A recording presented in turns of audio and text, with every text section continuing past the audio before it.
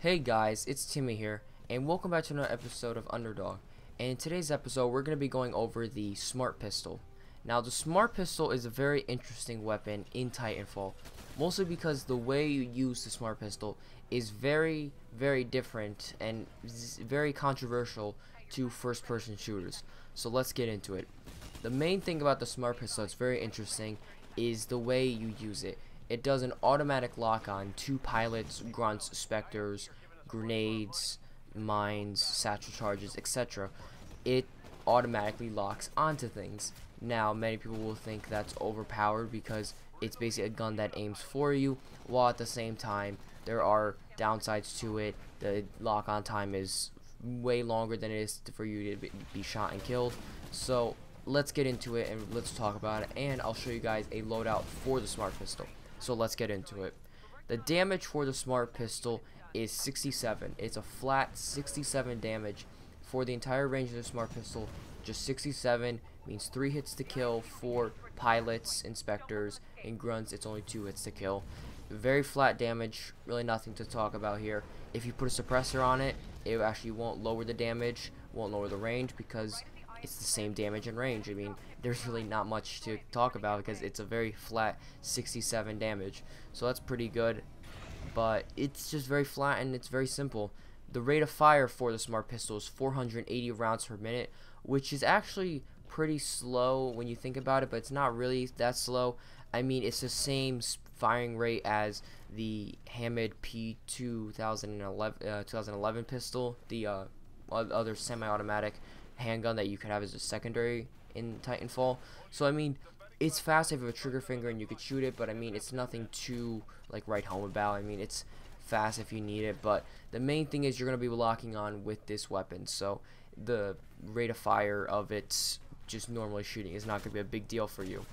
Now, the reload time for the Smart Pistol is about 1.5 seconds with bullets still in the magazine or the magazine being empty. It's a very fast reload, especially if you have the perk that allows you to reload faster in Titanfall. You're going to be reloading fast. I mean, there's really not a big deal with this gun. I mean, it's a pistol, so I mean, you do want to reload fast. So it's really fast, and you're not going to have to worry about anything. Reloads aren't a big deal with the Smart Pistol. Now, magazine size with the Smart Pistol, 12 rounds. Very simple. You can't put extended mags on it. I would not suggest it because that is not what I think the Smart Pistol is useful for a gun like this and for a loadout like this. So the loadout that I'm talking about for the Smart Pistol is interesting. I honestly do not like the Smart Pistol. I'm not that great with it. I tried it in the beta. I tried it in the full game. It was such a pain to get this gameplay for you guys because it's such a hard gun for me to use. Mostly because I'm more just up in your face.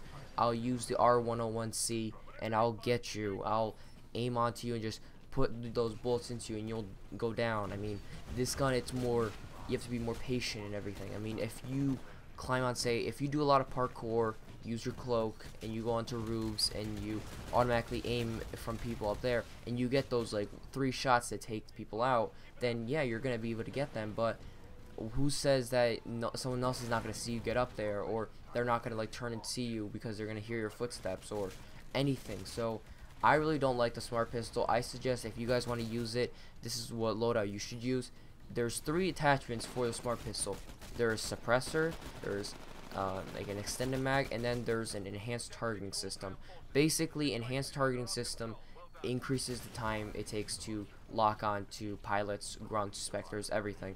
The normal lock-on time is 1 to 2 seconds to lock onto a pilot, so it is a little bit faster. It's nothing like, say, double as fast, but it really helps if you need to lock onto people, and that's really the best attachment for it. I mean, suppressor if you want to stay off the mini-map, but really the enhanced targeting helps out so much getting those lock-ons, because that's really the most important thing.